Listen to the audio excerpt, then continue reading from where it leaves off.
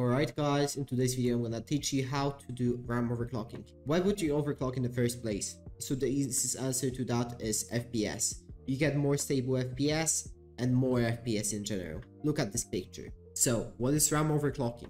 So we got the three most important values. We got speed, we got latency, and we got voltage. And what do we want to do? We want to make the speed higher, make the latency lower, and make the voltage higher. So these were the basics. How do we do it? So we'll need a few programs. So go ahead and download Thaiphoon Burner, ASRock TM5 with configs, ZenTimings for AMD, and AsRock Timiming configurator for Intel processors. So just download them. They're gonna be in the description and put them on your desktop. So how do you overclock your RAM? It's easy. So the first step, we're gonna max out the speed. So we enter the voltages, we enter the timings as 18, 22, 22, 42, and then we go up with the speed. So I start with 2400 and then I increase it by 200 and go up until my PC does not want to boot. I go up to 3600 and at 3600 my PC does not want to boot. Then go one lower and then benchmark it, stress test it, see if it's stable. If it's not stable, then go one lower and continue until stable. Then when we got the highest stable value, then we want to lower the timings. So basically the process is lowering the timings, then going into Windows, benchmarking it, stress testing it. If it's not stable, then going higher with the timings, and then going again into Windows, benchmarking and stress testing, and finding the lowest stable value. To follow this guide, you need to know how to restart your motherboard settings. So if you don't know that, check out the link in the description. Obviously, disclaimer guys, I'm not responsible for what you do with your PC. This is only the way how I would overclock my PC. It's gonna be basic guys, so for all of the tweaking guys, I know you can do it better than that, but these are only the basics. So let's start with the first point. We gotta check what's our RAM type. So let's open Thaiphoon Burner, let's open Thaiphoon. Let's go to the read tab, go to read SPD, and here we have to find which RAM type we have and look for the manufacturer and for this serial number. Look at this number before the semicolon. So I myself have Micron EDI, so I'm gonna keep that in mind.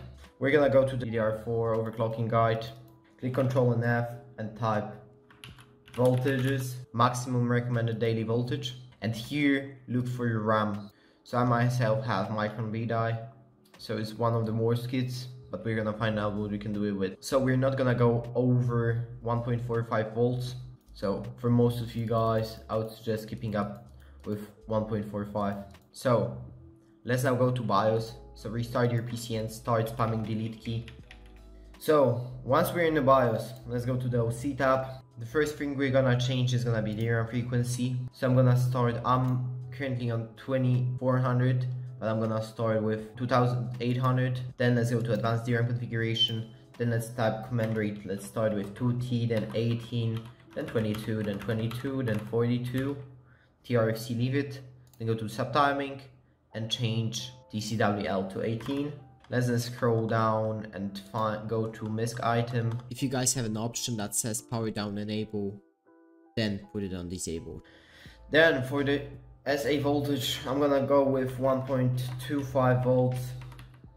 Then CPU IO 1.25 volts and DRAM voltage 1.45. Let's then go to overclocking profile. Let's then go and save it to the first profile. I'm going to type it, call it 2800. Let's then click save profile. Yes. Click F10 on your keyboard. And let's go into Windows and let's see if we can boot. So the first part, we're gonna try to max out our speed, see how far we can boot, and then we're gonna stress test where is our higher limit that is stable. So as you can see guys, we're in Windows. You can click Ctrl, Shift and Escape to open Task Manager, then go to Performance, then Memory, and let's see, we're on 2800. Let's go back into the BIOS. Alright, and let's bump the DRAM frequency, let's bump it by 200 and let's see how far we can go. As you can see guys, we're on 3200 megahertz. Let's go back into BIOS. Let's go to DRAM frequency 3400. I'll do 3466. Let's see. As you can see, 3466 still boots. Let's go back into BIOS. Let's try 3600 now.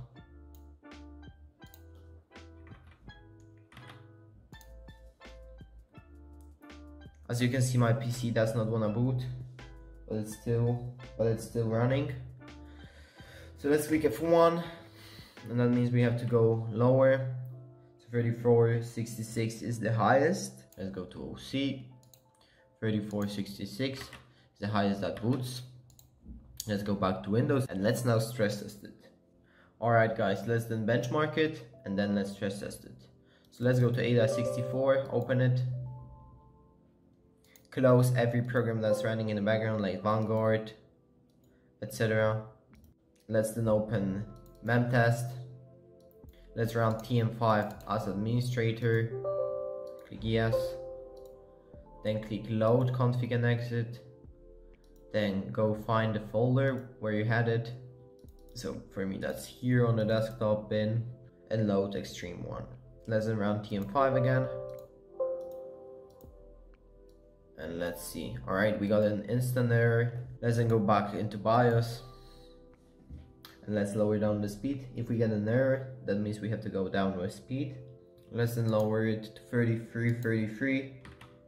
F10. Let's then run AIDA64 again. Again, tools, cache and benchmark memory, right click on start benchmark, start memory test only. Let's see. Alright, that's our baseline. Again. Let's save it, 33, close it, then let's run TM5 as administrator again. And don't do anything on your PC. We'll wait for the entire cycle. So it's gonna last around 15 or 30 minutes depending on your PC. And if we got an error, we gotta go down again. Alright boys, we should be stable with 33 as you can see. Let's go down and lower down the timings. So we'll start with TRFC. Look at this table. You basically have to find your RAM type and your speed and find the value for it. Find your RAM type on the left side, so 300 nanoseconds, and then find your speed. So for me it's gonna be at 500. So let's go into BIOS and let's enter TRFC and let's see if it boots. Right, so go to DRAM configuration, then TRFC, I'm gonna type 500. Alright, that's a good sign. We boot into Windows. Let's go into the BIOS. Lower the subtimings, start with height config, go into Windows, benchmark it, stress test it. If it's not stable, then go to safe preset, then benchmark it, stress test it until it's stable. So for tier 5, 50,000. TWR 16, then 4, then 10, then 4, then 6, then 8, then TFAF 16, TCCDL 8, turnaround timing 7, 4, 7, 7, TRDRD, and then TWR, WRSG 7, 4, 7. Some of them are for dual rank, but we'll make sure to dial all of them. Let's then click F10. Let's do a quick benchmark. We can then stress test it. And then we'll lower down the main timings. So we start with TCL and TCWL. We lower it by 2. Then we see if it boots. If it doesn't boot, then go 1 up and stress test it.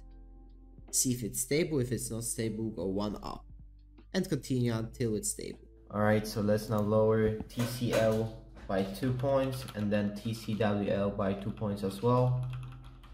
That's how I usually do that. I usually go down as low as possible. I see if I can boot, and then if it's not stable, I just go up 1 point. So let's click F10, click yes, and let's see if we can boot. Seems like we can't boot, so we'll go up to 17. Let's go back to BIOS and let's type 17 instead of 16 in TCL and TCWL. 17, let's see if that'll work. As you can see, it's better than before.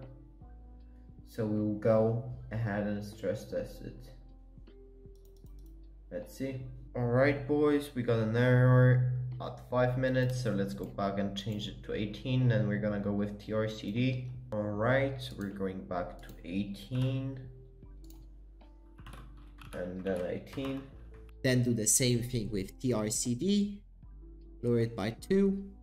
Then if it's not stable, then if it doesn't boot, then go one up. If it's stable, then leave it on that. And then let's do the same thing with TRCD. So let's start with 20. Let's see if we can boot. Let's go. Then do the same with TRP and then TRS at the end. In my instance, I had to lower TRCD and TRP together because they didn't want to go lower alone. So that's what I did. Alright boys, so we stress testing TRCD and TRP at 20 and TRS at 40. Alright boys, we're like 20 minutes in. Let's lower down the TRCD to 19 and let's see what happens.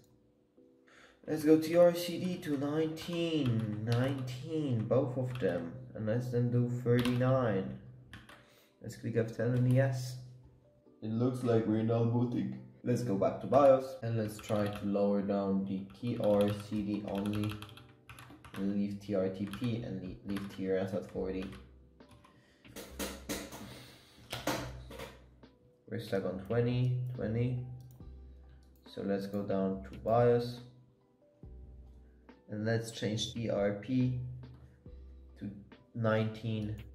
Alright, TRP has not changed. So let's go back into BIOS. So let's now lower TRAS until it's unstable. So TRAS is TRP plus TRTP, so 20 plus 8.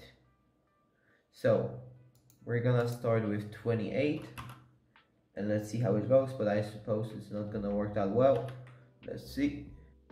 Alright, my PC turned off, so it's an indicator of it being unstable. If it didn't even boot for you, I would suggest going up by 4, so to 32, and let's just see what happens if it boots. It didn't boot, so let's go 2 more up. So let's try 34. Alright, it did not boot. So let's go again, and let's now try 36. Alright guys, we got a blue screen. So we gotta go up by 2 points again. So let's do 38. Let's stress test it.